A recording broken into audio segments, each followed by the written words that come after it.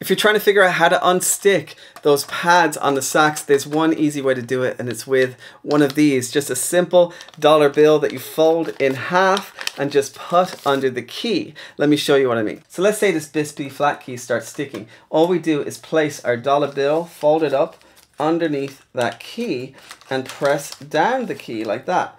So it's covering the pad.